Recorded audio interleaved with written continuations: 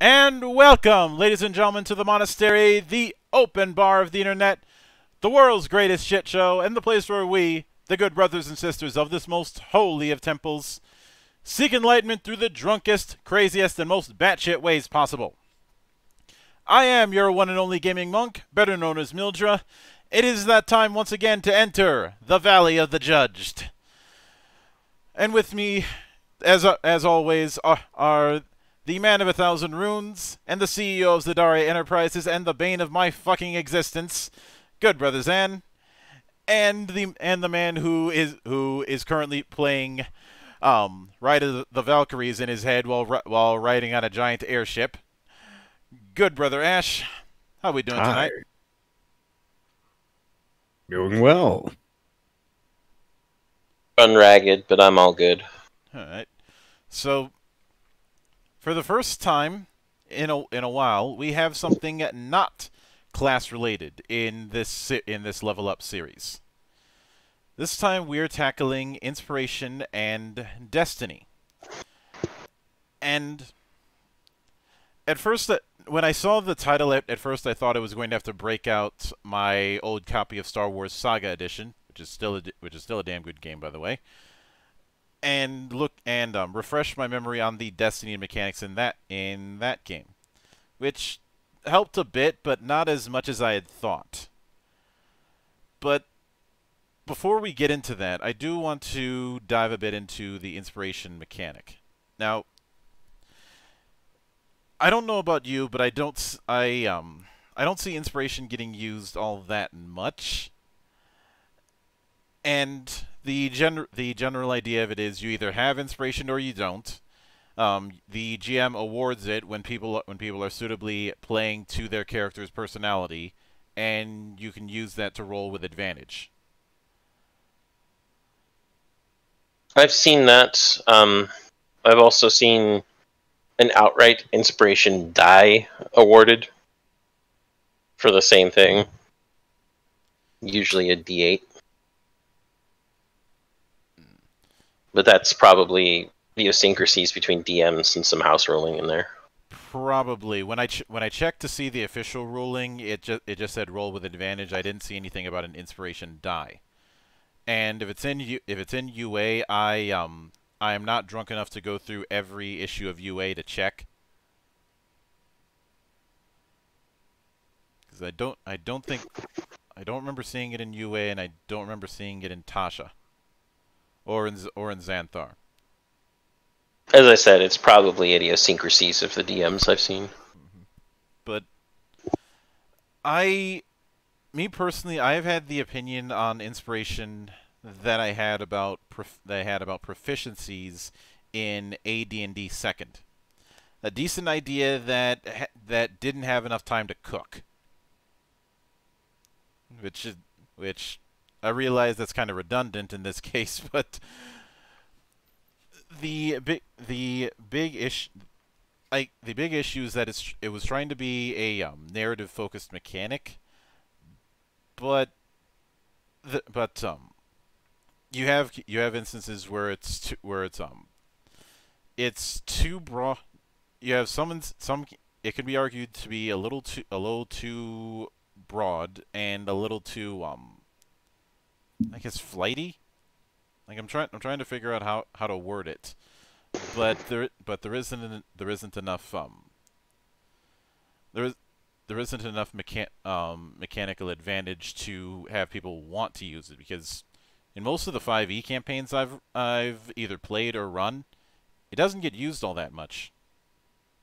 On top of that, because it is so vaguely defined, you can either get a situation where a GM just doesn't award inspiration really ever because they either forget about it or don't feel like it reaches whatever their subjective analysis for the threshold is, or it gets pigeonholed on whomever at the table seems to be the most, for lack of a better word, the most thespian at the table.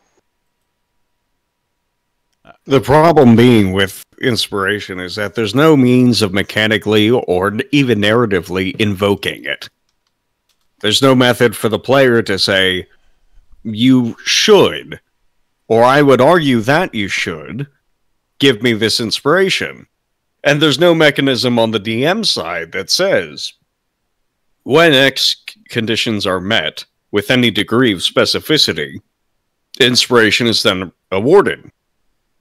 And there are no mechanical hooks which function off of inspiration to keep it in the forefront of your mind.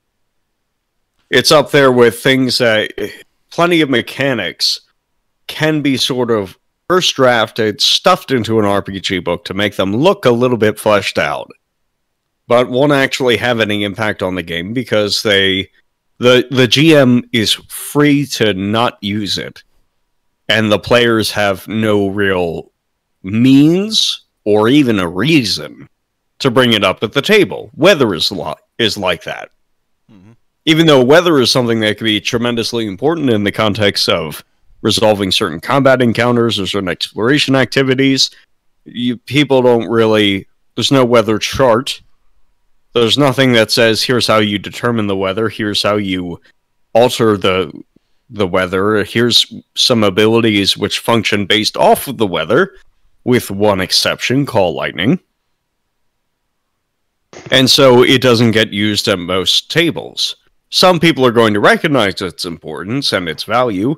You know, some people, the BroSR AD&D group that I'm in frequent contact with tell me that their method of resolving weather is whatever the weather is at the GM's house, that is the weather that is currently active in the game, which is delightful. And it's a method of having people maintain an interest in weather and keep that kind of in their back pocket, because it might impact some of their abilities, and it might impact some of their activities across the course of the game.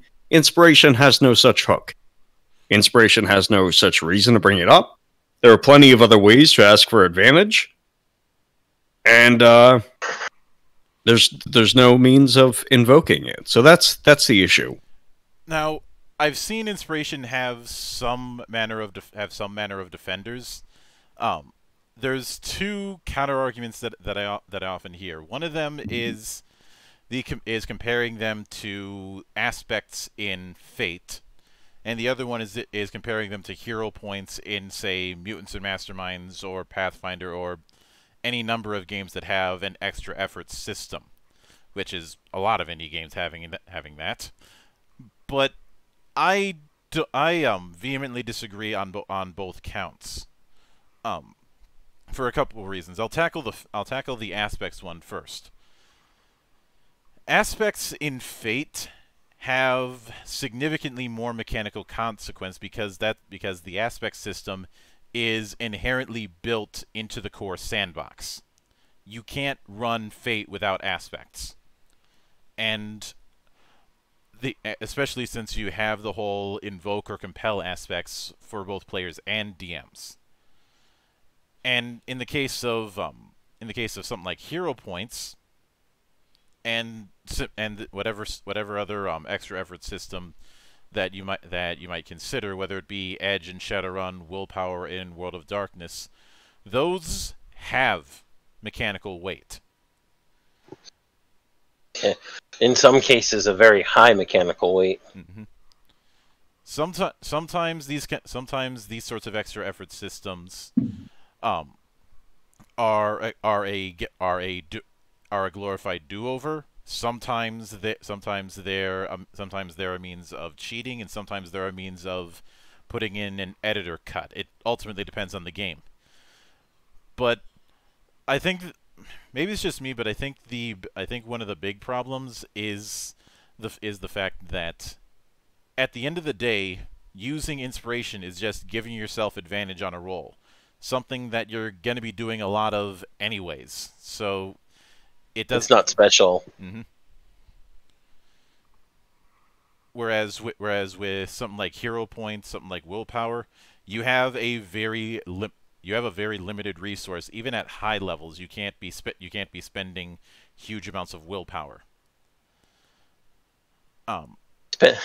spending willpower in World of Darkness games is I mean, it's definitely something you're going to do, but it's definitely something you're going to weigh very heavily. And fate points in, say, Warhammer. If you're having to spend fate points, then you're already in a bad situation as it is. Less being up shit creek and more like your boat has capsized, dumbass. Yeah. Whether it be spending them the normal way or burning them, which is the most common use of them as a cheat death option. But I've made it clear that I have my issues with the whole advantage disadvantage thing. I'd say although I don't want to go too far into that, but the biggest issue I've always had is the on one hand the swinginess of it, and on the other hand the fact that I think it gets used a little too much.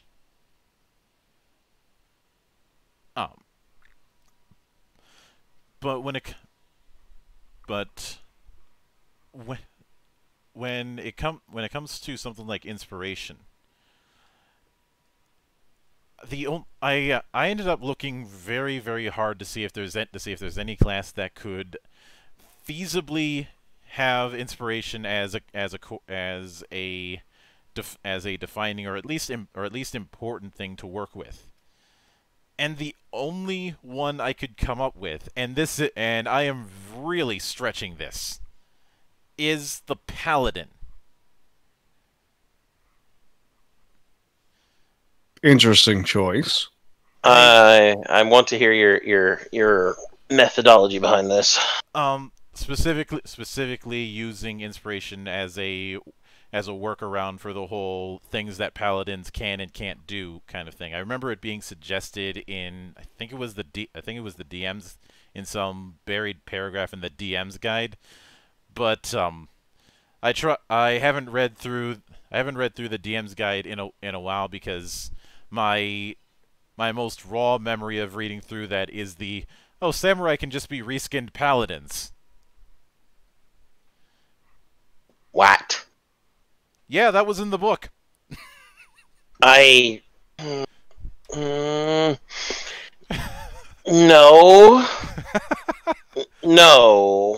No. That's just... I mean, that almost sounds like someone heard the old meme about katanas just being reskinned masterwork bastard swords and ran with it. It was specifically in the section about flavors of fantasy. I mean, are they just trying to say that anyone who follows a rigid code is somehow or another a reskinned paladin? Oh, it's better. This section was in the flavor of fantasy that this was in was wuxia.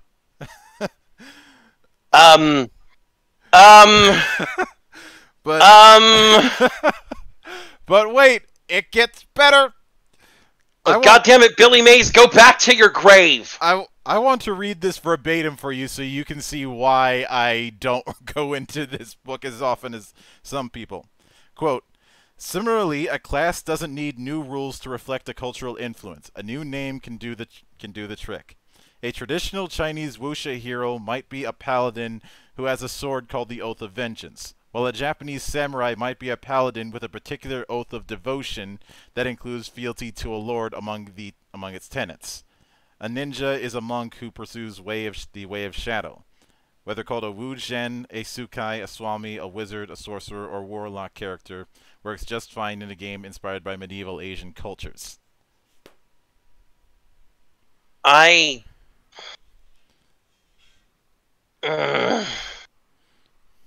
It's exactly as I thought.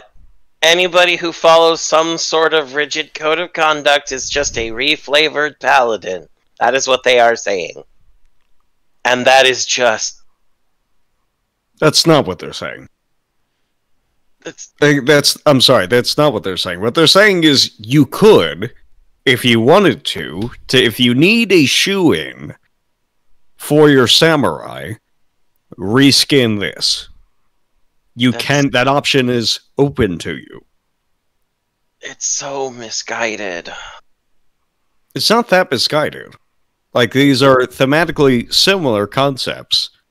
And if you're not in the business of designing a new class on your own or designing new mechanics on your own, certainly the designers of this particular game were not terribly proficient with that. And it's a fine option. It's not the option we want because we like more options. We like more mechanics. There is one significant problem I do have with that. And that is how you're going to tackle the fact that sword and board is heavily favored by D&D's mechanics, and you're not going to see a whole lot of samurai wielding shields. Not going to see any samurai wielding shields. That's historically not as big of a problem as you think it is. I mean, There are plenty of paladins who don't incentivize sword and board that much. I see more people using great weapons, which is its own set of problems.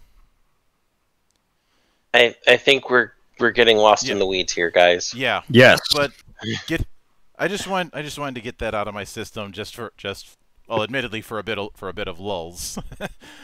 but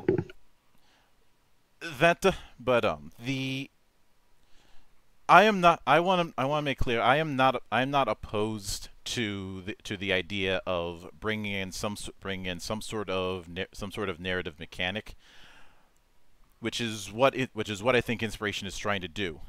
But if you want to bring it in, you can't just have it as, oh, this is optional. No, if you're gonna put it in, give people a reason to want to use it. Now we're coming to something substantial. Yeah. Which is narrative, because this was first characterized as an extra effort mechanic, which it sort of is, but more specifically, this has a social component to it. It's internal, it's self-centered in the literal sense in which you were looking at the character themselves and whether or not this plea for inspiration fits what it is that they're doing. Introspective, if you will. Mm-hmm. But it is fundamentally a social mechanic.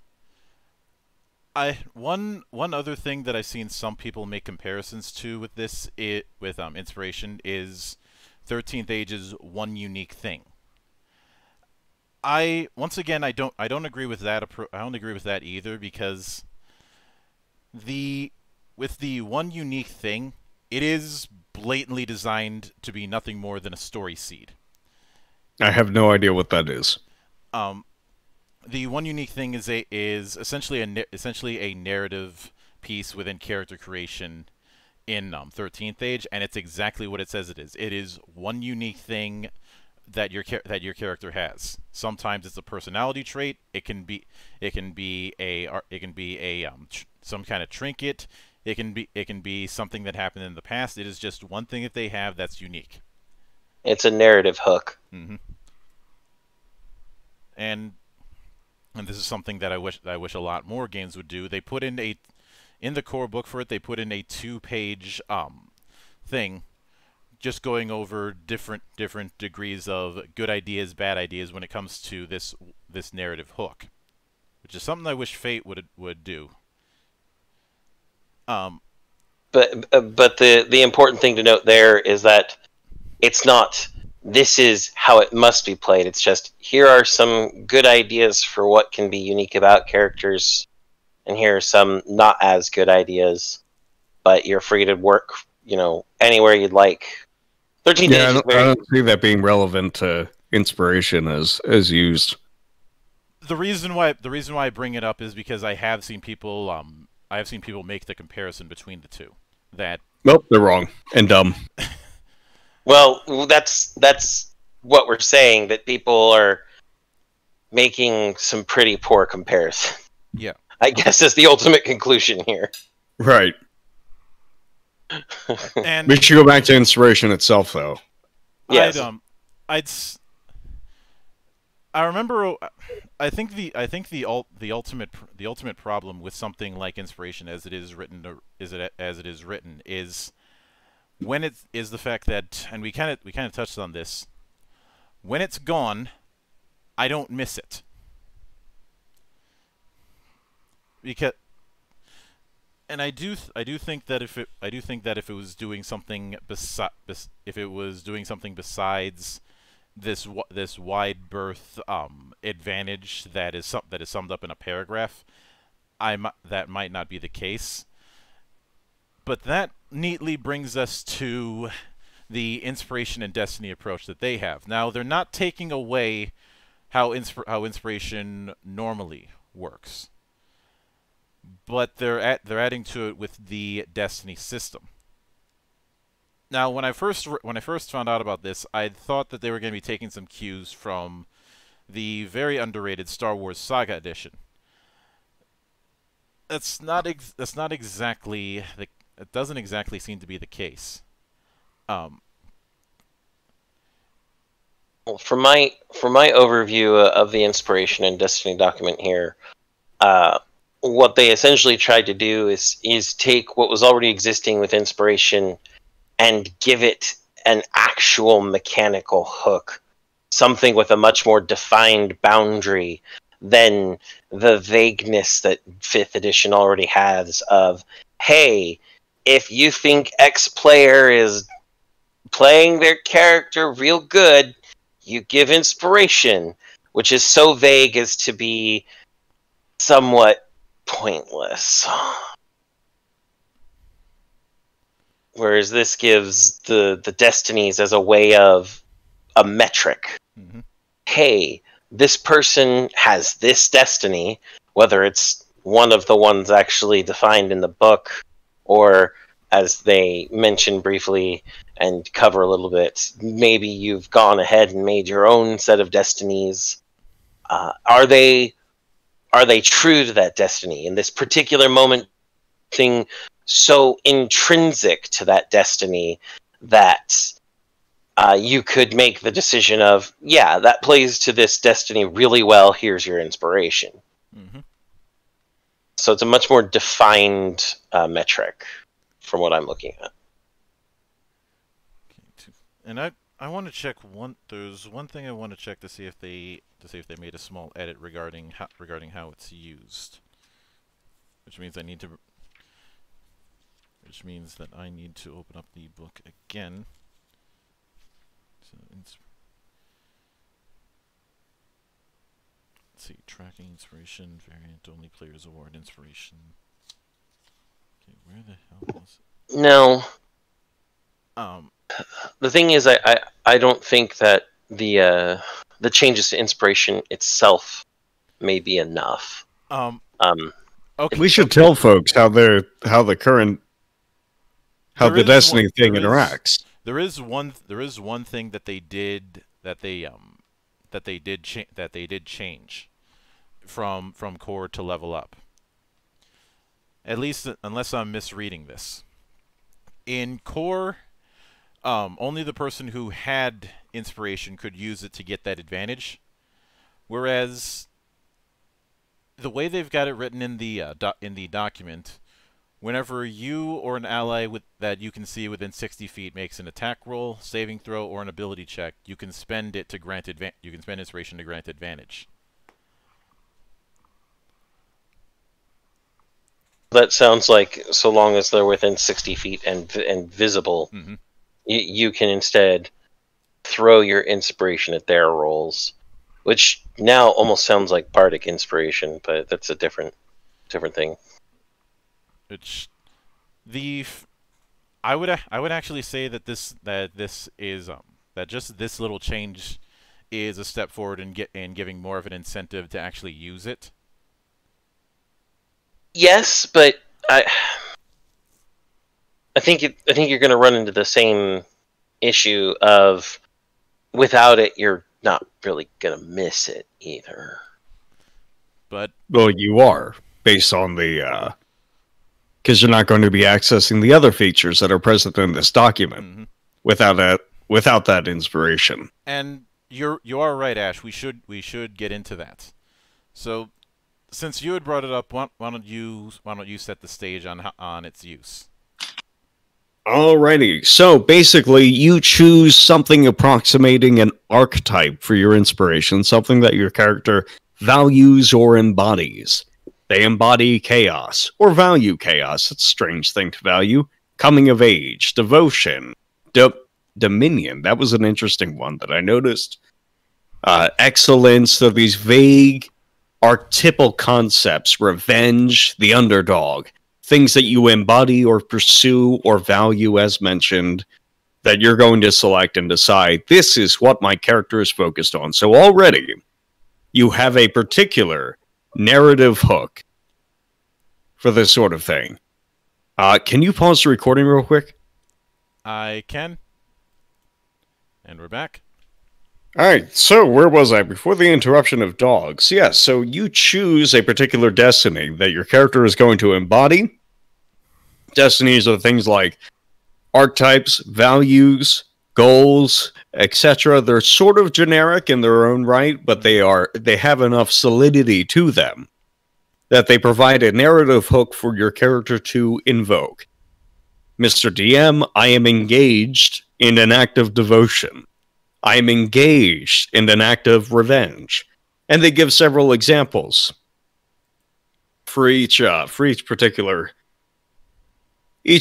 destiny that you actually select. They're like things like complete a quest, keep a promise to your own detriment, things that you could, which are broad, too broad to have a specific mechanic for them, which is fine, but they are not so broad that they couldn't be expressed in language. And because they're expressed in language, you, the player, can express them in language.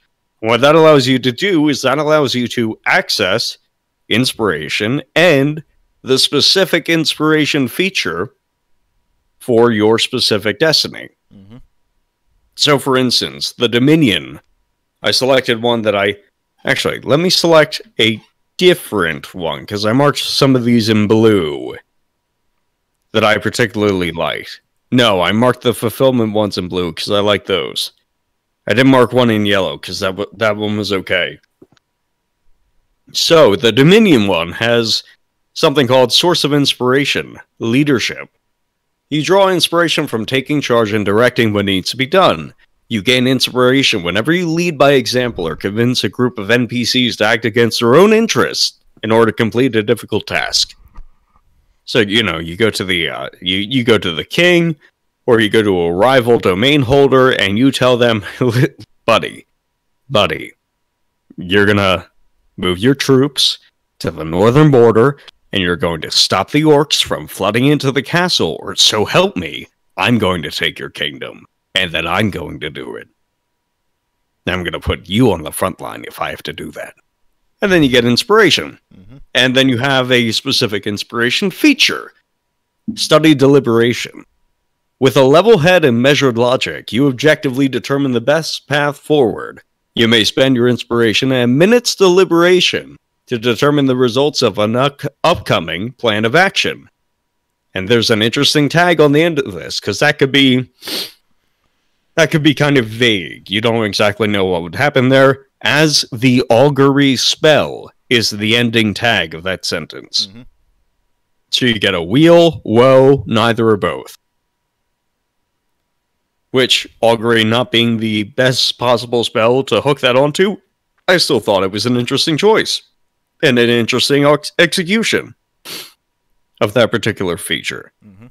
From there, so that's what you specifically get. That's the main draw for inspiration when it comes to Destiny, and that's the main way in which this particular document changes how inspiration works. It's not just adding it so that you can give it to other people and adjust other people's roles and stuff like that. You have this separate, unique feature, which is, again, tied to narrative archetypes of sorts.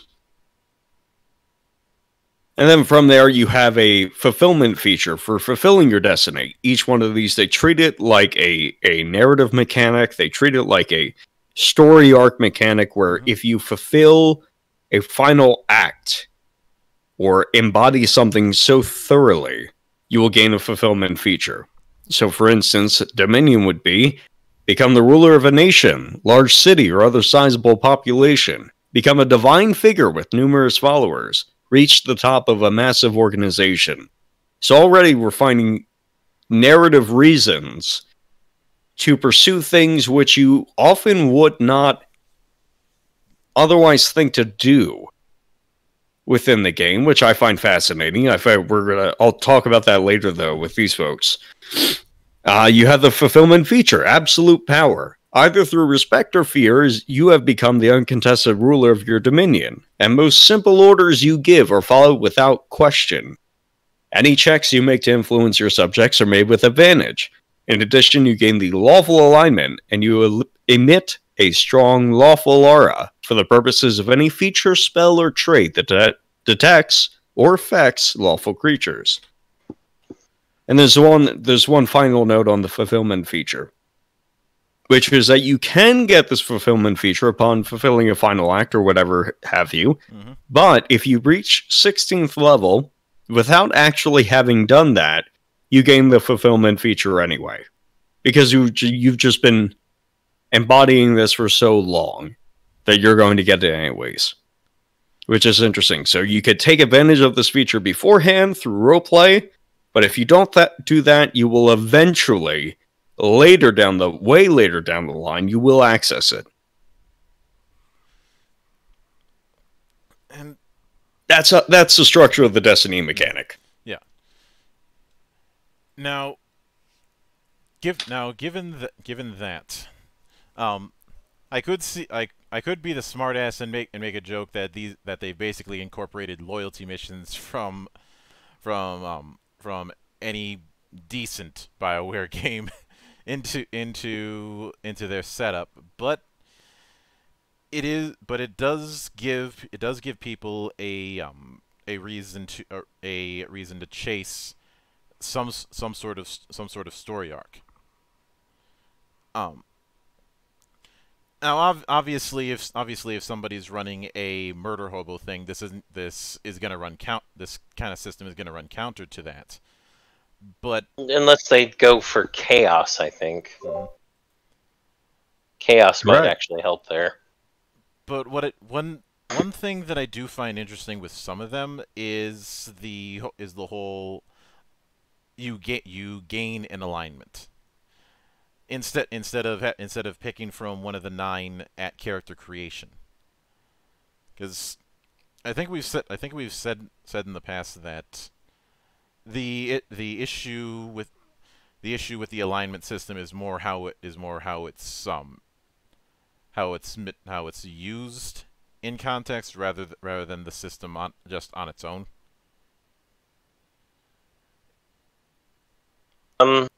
I don't think there's anything in the Destiny document that says you don't pick one when you make your character. I think you still do that. It's just when you embody the Destiny, in some capacity, this might change it.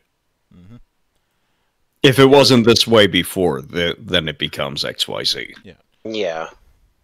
And honestly, that's a more organic way of having alignment change occur than forcing an alignment check during something that runs counter to the alignment the character holds. Alignment checks are always kind of strange. It's as a person who both DM'd and played, I much more often saw and performed this sort of progression. People would have their alignments on their character sheets from when they created characters, but as behavior of the character went on, if that character behavior was shifting away from that alignment, I'd be like, so it looks like your character is becoming more X. If they continue to act in this fashion, I'm going to ask you to change your alignment on your paper because they no longer have this this chaotic bent, or this lawful bent, or this evil bent, or this good bent. Yeah. But the implementation of alignment in these situations is not the deal breaker that, say, alignment use with certain classes in 3rd edition was for me. Can't be a druid unless you're neutral. Don't you love 3rd and the fact that if you at all stop being lawful, you immediately go from paladin to blackguard? I had multiple experiences with that DM. Oh, well, I thought it was really funny that the way they tried to rectify that situation with paladins was to introduce the 4 paladin archetypes. The paladin, like paladin of freedom and paladin of tyranny. I was like, ha ha ha. Which felt like a bandage. Yeah, it was a bandage on a gaping axe wound. The only way I got out of dealing with the fall or die DM is 2 things. One, I decided to have as my character's backstory. He had a phoenix feather embedded in him as a kid, and because of that, every time he dies, he just pops right back up. 2, I decided to make my paladin so lawful that I went so lawful and push it so far that he was just annoyed at any time I would go on the heroic speeches that he just stopped. Did you pull lawful stupid, or did? Because that's usually a good way to get on their nerves. No, what I pulled, and you will definitely appreciate that. You'll definitely appreciate this, Zen. I pulled Zengar Zonvolt. 我はゼンガールザンボルト、悪を断ちする気なり。我が残関東に立てるものなし。Yeah, I went that far. The blade that cleaves evil, and nothing can stand before his Zankanto. Because I figure, if he's going to annoy me with this, then I'm going to annoy him back. Did you have a best friend who was blonde and turned into your horse? No. Oh, you didn't complete the duo. No Zankanto Tatsumaki for you. He wouldn't let me I wasn't allowed to have a paladin's mount. He doesn't have a paladin's mount. Zengar has a buddy that literally turns into a horse for him. 1,000 cider is just ridiculous. But anyway, but that's rails. Yeah. Anyway,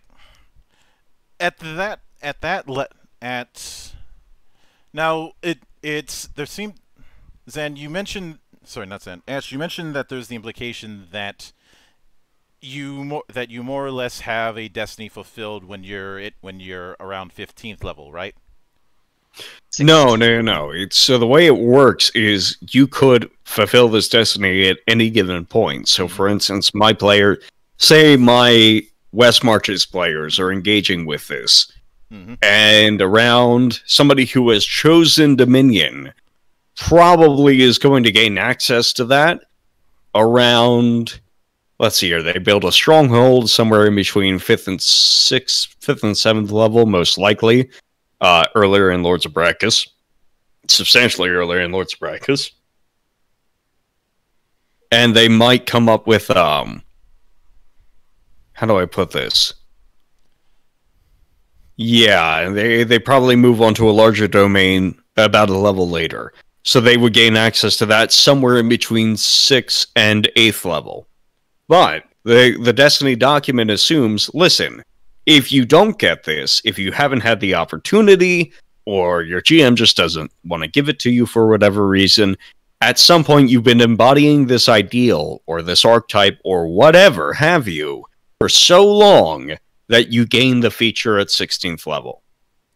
Doesn't mean you've fulfilled the destiny, just that you have the feature at that point. Yeah.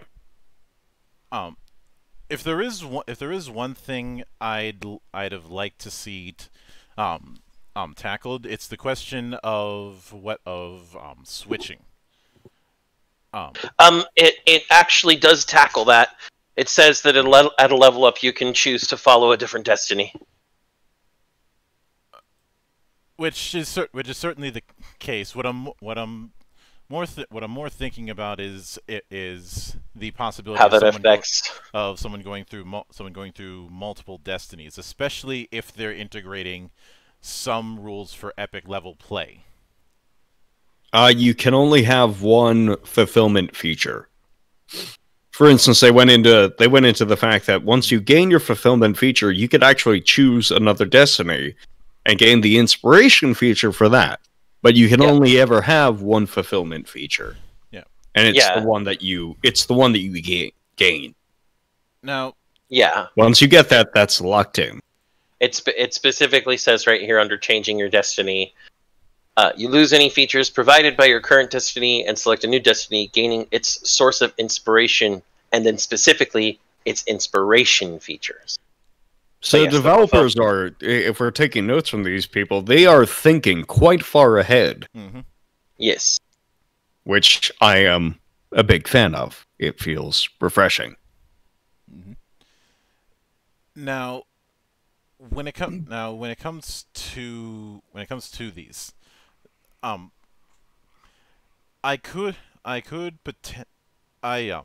do think that I know I made the joke about loyalty missions, but I do think that can present a potential, not necessarily an issue, but I guess the better word would be a complication. Because you could have a situation where all of a sudden the narrative is focused on one character over others. I think I don't understand. Wait, what's the start of this? I don't understand the reference. I was referencing how the whole fulfilling a destiny could appear to some as akin to the support character focused quest that someone might see in, say, Mass Effect or Dragon Age. Okay. And a potential issue I could see with that. I'm not saying this is what would happen, and it probably wouldn't even happen at my table. Is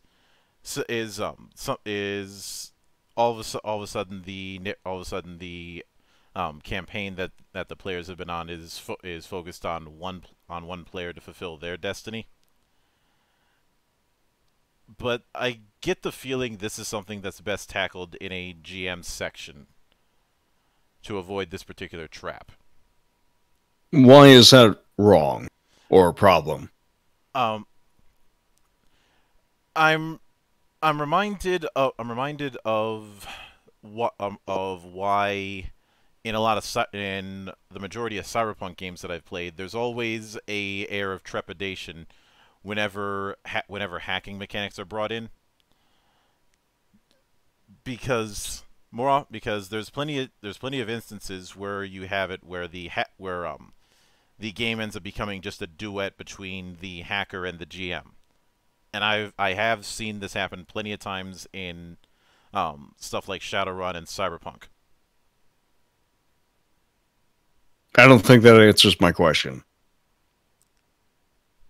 So when we're looking at something which is as broad as a mission or a campaign focus, which could get focused, say you have we'll pick an example. The player has the Dominion Destiny, and either through player actions, the GM's decision, or the party's decision, the actions going forward tend to focus or have a focus on that particular character. Why is that a bad thing? it's I'm not s- I'm what I, this is the reason why I was talking about potential. It's it's one of those things where I could see a DM putting too much focus on that character and instead of divvying up the focus relatively evenly. That's restating the question, sort of. Why? What I'm asking is, why is that a bad thing? I'm not saying it. I'm not saying it is or it isn't. Just that it just the potential of it. And admittedly this is me playing way too far of long ball. So it may not even come up.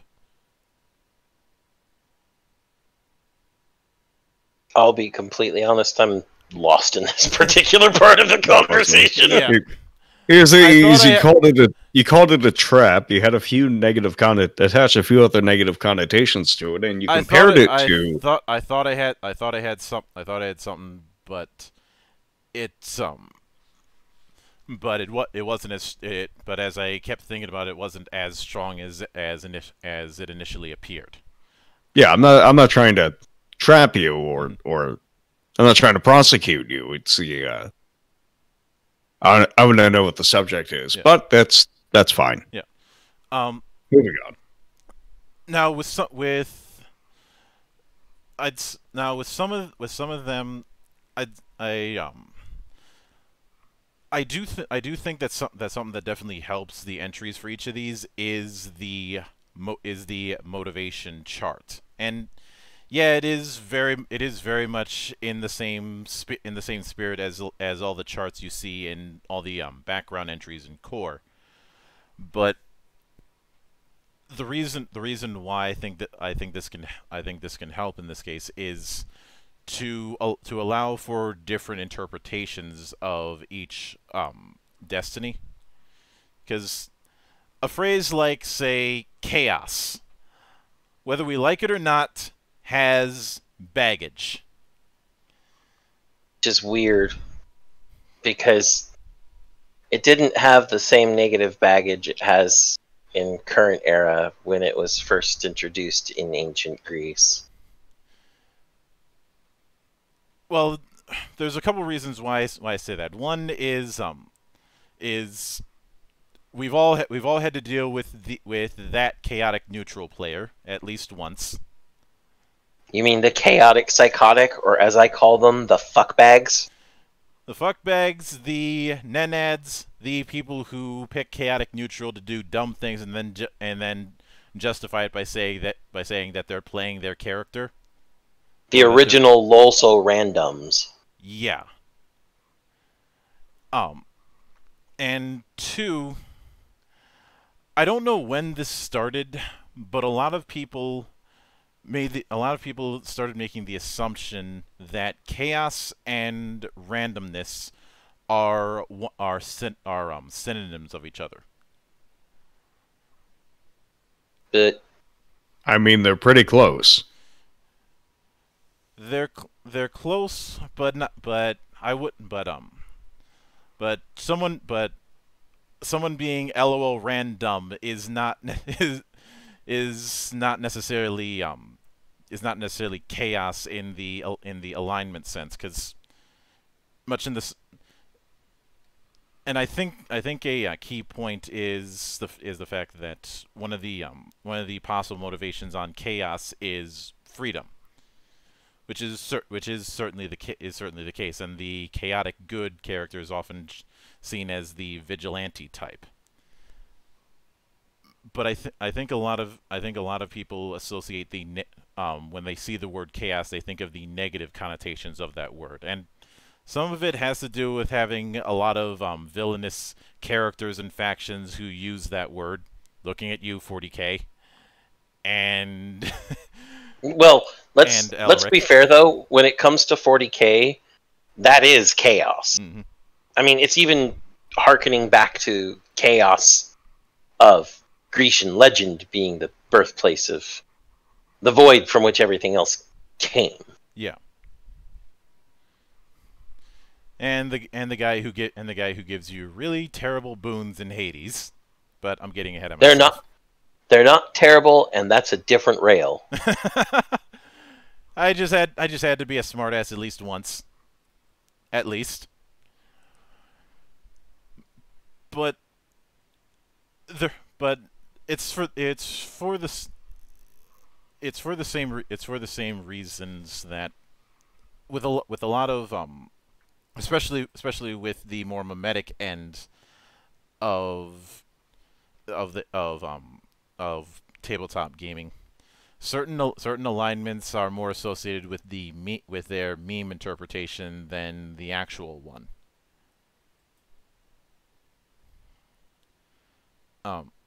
I just like the fact that Chaos has Misanthropy as a choice, because now you have all the Chunies pulling their Chuny.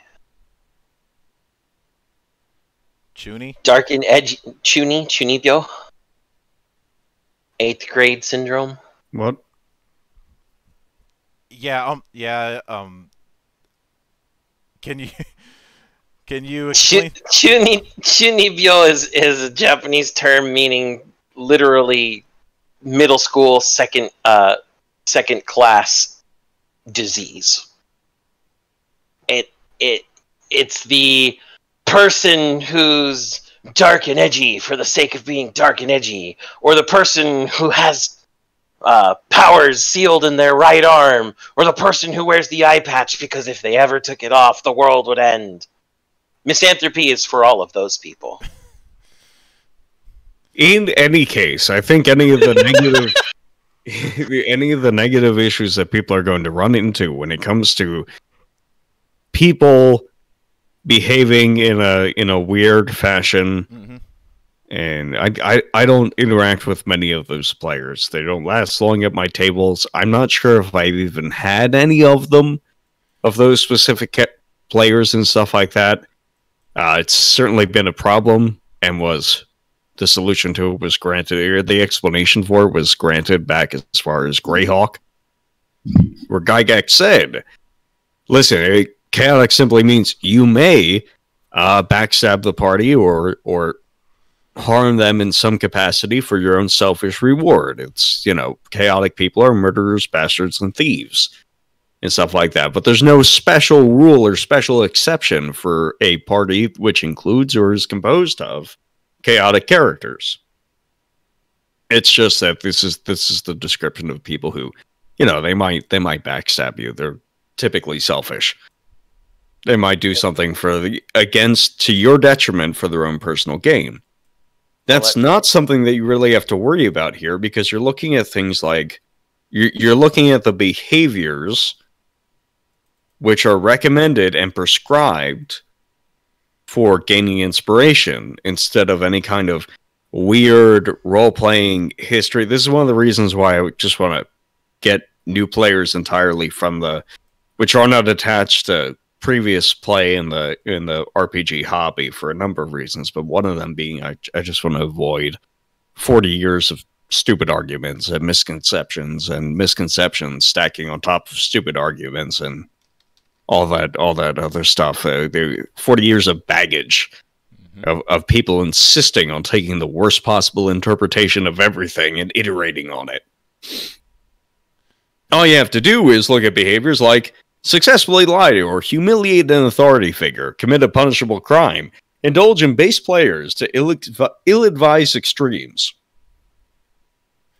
So you have things like, instead of the player saying, oh, well, I murder my fellow party member because that's cool, or I firebomb the tavern. It's like, no, I took too much cocaine. I told just telling you to be Han Solo, that's all. Yeah. A smuggler bastard. And so if you are the sort of person who's going to be going over these with a fine-tooth comb and deciding what play behaviors are acceptable at the table or not, and I have my own thoughts on those, but that's ill-defined and probably irrelevant, all you have to do is examine what's put forth. You don't have to examine 40 years of RPG baggage about what does it mean to be chaotic. You just have to look at successfully lie to or humiliate an authority figure, commit a punishable crime.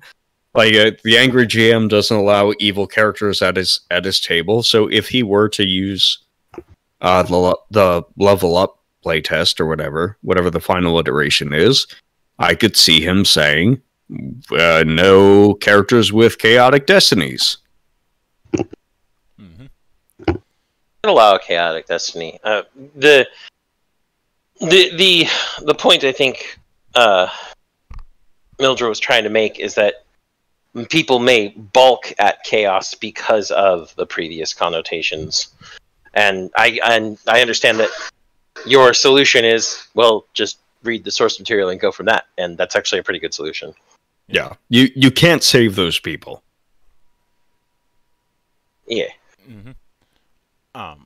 You can inform them that they can fix their maladaptive behaviors in order to join the table, but you can't fix you cannot fix those people. Yeah, I would say that the inclusion of something like Destiny highlights all the more importance of a motif that I've been seeing getting significantly more traction over the last few years, and that is a session 0.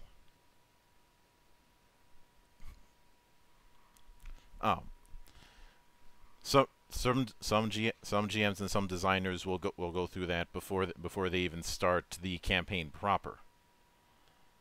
And there are some games that and this isn't the only game that is very much geared towards having some mechanics for a session 0. The Cypher system does that as well, especially with certain aspects of its character creation. But with the fact that with the sentence character creation that it has, there's elements of tying, say, the player to your left or to your right at the table with some fact related to your focus, your type, or something else. Now, when it came to the features with the Destinies, did any of you see any that could be considered a little too useful?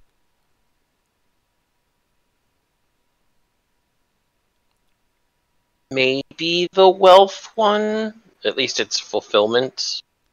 But I think the fulfillment for wealth is going to be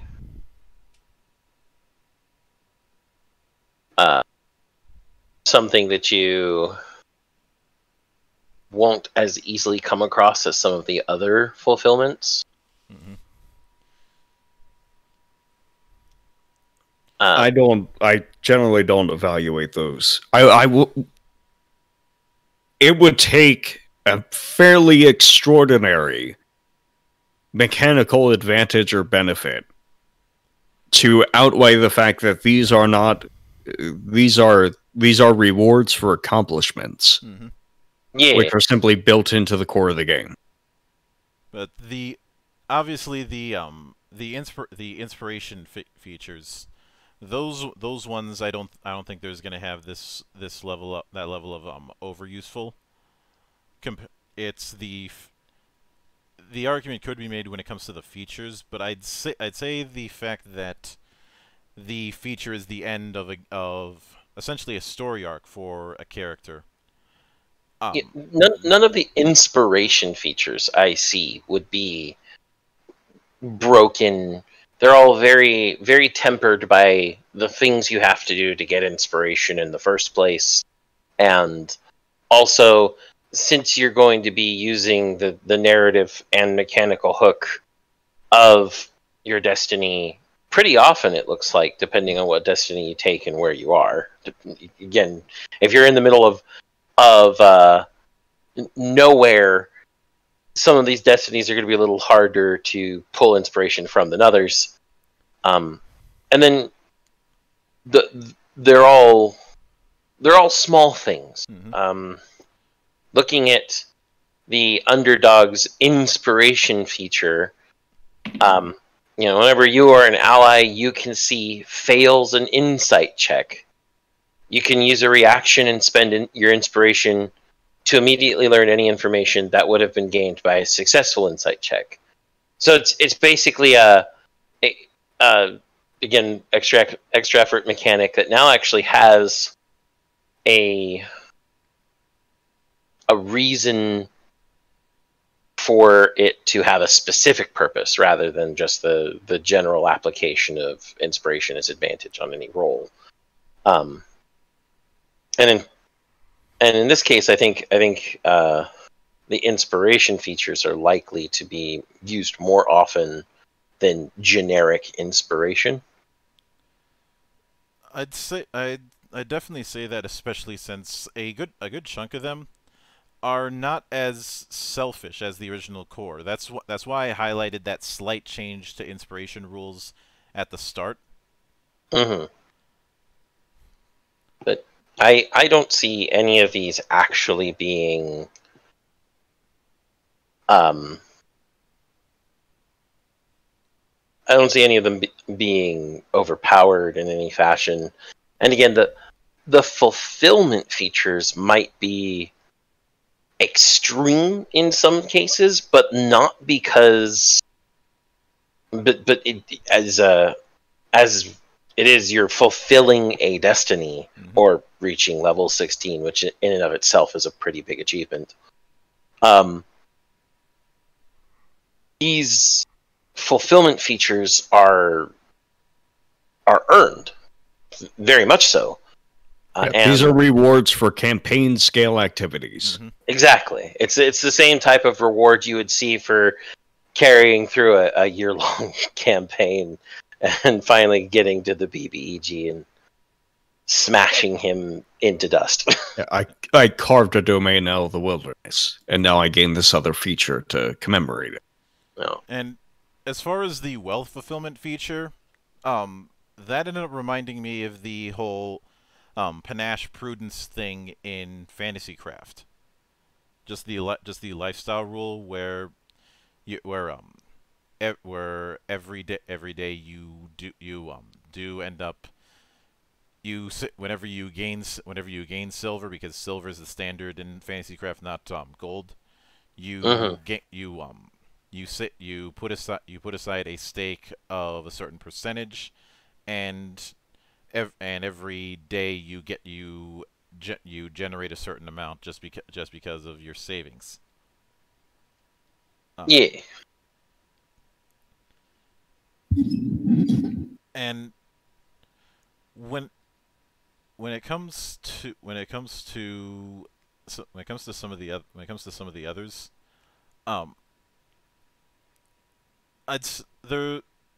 there's definitely some that one could argue lean a little bit towards certain classes, but even that's still open to plenty of interpretation. And when it comes to the wealth one, depending on the type of fantasy that's being run, I'd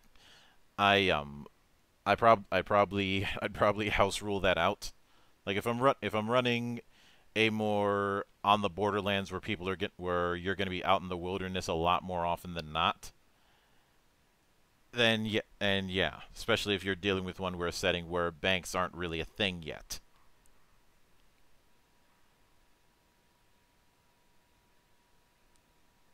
But beyond that, there's... I don't see why that last one would be a problem. Ooh, that's something I wanted to get to at some point, because we've had a little bit of the discussion beforehand about things like implied setting and how I value it, and maybe other people don't value it as much, but I treat it as like, when I'm designing a game, I'm like, I don't care what your setting is. There is the setting of this game and the features therein. And when you begin chopping that up, it is you detracting from the world that the game produces and the creative freedom that's provided within that particular world, or whatever, within the confines of the game that the rules produce, and things of that sort. And I am interested in social mechanics like this because I think they say something about your characters and the type of people they're going to be playing. I intuit that characters in this game are interested in the domain scale are interested in producing and being movers and shakers, not in purely reductionist ways, like I go in to a dungeon and I kill everything. I'm pretty good at killing everything, and then I take a long rest. I'm just as good as killing everything as I was, yes, at the start of my last long rest. And that's, I'm ready to go killing things again. No. This has a number of features and a number of focuses and goals which are scaled far above the individual level. They go to and the tactical level even. They go to a strategic level. Things like the, taking the wealth example, become the head of a large and successful business, amass at least 100,000 gold pieces, obtain a legendary magic item, acquire a priceless treasure. This is interesting to me. This says something about the setting that is produced by following the confines of this game. Mm-hmm. I would say, but the thing with, hang on. Nope, you're back. Yes, I am. Sorry about that. There was a bit of a derp on Discord's part, and I ended up disconnecting and reconnecting for some random ass reason, because technology hates me. It should be like that sometimes.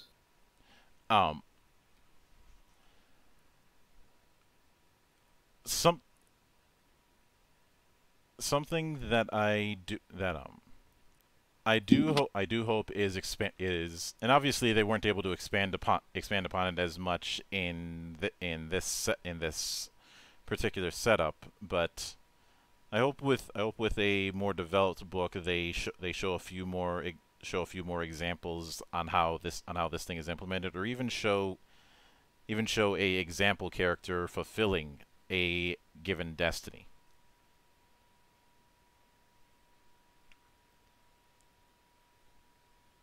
Interesting. I mean, there is the set of examples that are highlighted in red text, so it's clear that they want to be able to focus on them. Ash, you had mentioned that there were a few you had highlighted as standouts. Which ones were they? Okay, so first up was Chaos, and it wasn't just because it was at the very beginning. It's because, of course, referencing again the Chronicles of Amber and my undying love for them. Yes. I'm on my read-through. I started a book club in my server, and we finished 9 Princes in Amber the other day, and we are now on, for this month, we're on, The Guns of Avalon. I might have read ahead again, but that's a story for another day. Might have read ahead again. I'm only 6 books ahead of everybody else. No big deal. Well, I'm only 4 books ahead of everybody else. It's just okay. You're taking your time. I got it. Yes, I am taking my time. So I actually highlighted, for this reason, the inspiration feature of Chaos in red for bad, because I dislike it. But I highlighted the blue as good, is something that I was relatively interested in. So with Chaos, the inspiration, once again, going back to, for giving everybody a refresher, the structure of these different destinies is you have a specific inspiration feature, and you have, according to your destiny, a list of things you can do which provide you with inspiration that are thematically appropriate to it. And then on top of that, you have a destiny fulfillment feature, which is, I completed some larger, long-spanning goal, and now I am particularly cool because of it.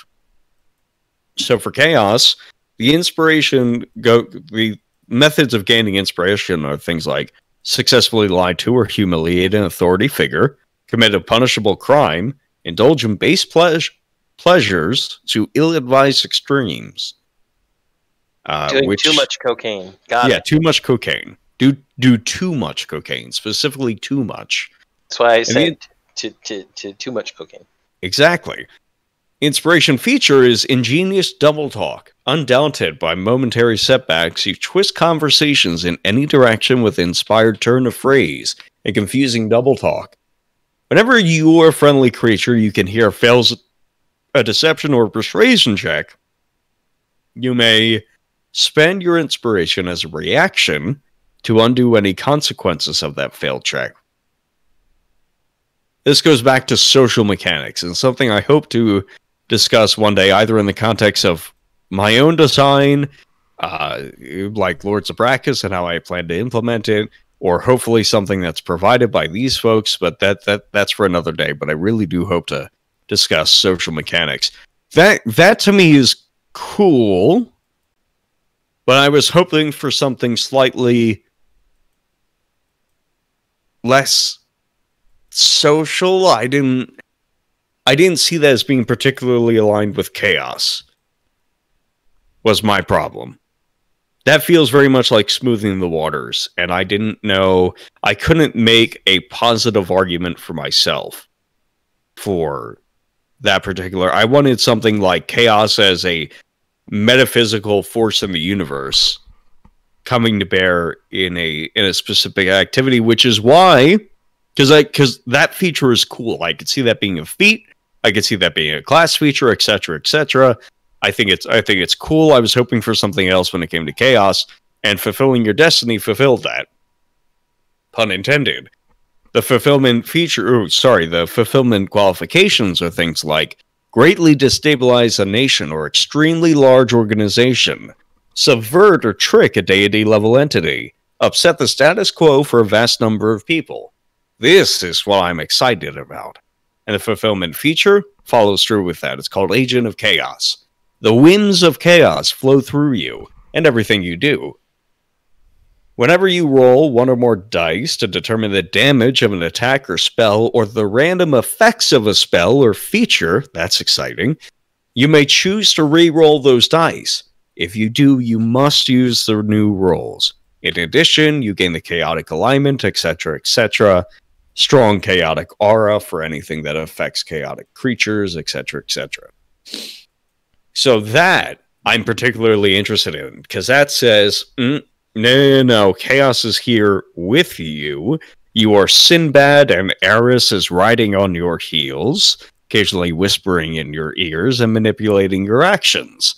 And the particular inclusion of not just damage dice, or for like an attack or a spell, because that's like Savage Attacker and some other features. That's pretty simplistic, but allowing you to also edit the random effects of a spell or feature, that excited me, because I'm working on in Shomas Valley, we have which is a hex crawl product I'm currently working on. A lot of the secondary classes have randomized features, like the herbalist can find different kinds of herbs if they happen to roll well for a random check, and then they roll on a randomized list to see what herb they get.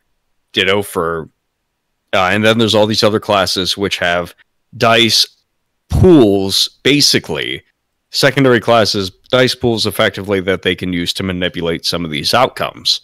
Scholars, trappers, survivalists, etc., etc. So the inclusion of that, where it's like, you could attach that to a teleport spell. You could attach that to a random encounter table or a spell creation roll. This is a wide-spanning mechanical hook, whereas beforehand, it would have just applied to, I cast Fireball, or I roll an attack, and I'm not happy with my feature. This is something where it's like, oh, the Chaos-aligned wizard, Merlin is in his tower, or wherever else he might be, and he decides that he doesn't like the spell that's beginning to form in front of him, so he adds a little bit of the ingredient of chaos, and is going to re-roll to see what qualities of the spell he particularly gets. This is like I said, this is a mechanic whose hooks stretch far and wide, and you can attach it to so many different features in the game. It excites me.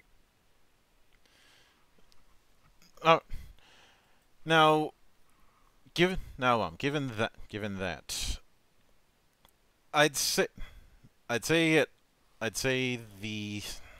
I'd say this particular thing is a net positive, especially since you know how we said earlier that if inspiration was gone, that we wouldn't have the sensation of missing it.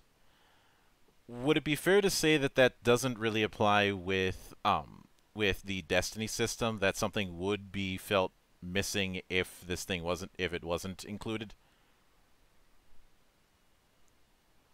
Can you say that again? That's what Ash was saying earlier. That because of things such as the inspiration and fulfillment features and the actual narrative and mechanic hooks included in each Destiny, excluding this would actively feel like something was missing. Yeah. Well, it definitely fits the role of level up. I realize this was a shorter episode, but there's not a whole. But beyond that and beyond the narrativist end of things, there's not a whole lot else to cover. Fortunately, next week we'll be getting to something a little more in our more traditional habits, and we'll be dealing with spellcasting again. So that's something to look forward to. But until then, on behalf of the good brothers present and not present, my name is Mildra. I am your gaming monk. Stay fucking frosty, everybody.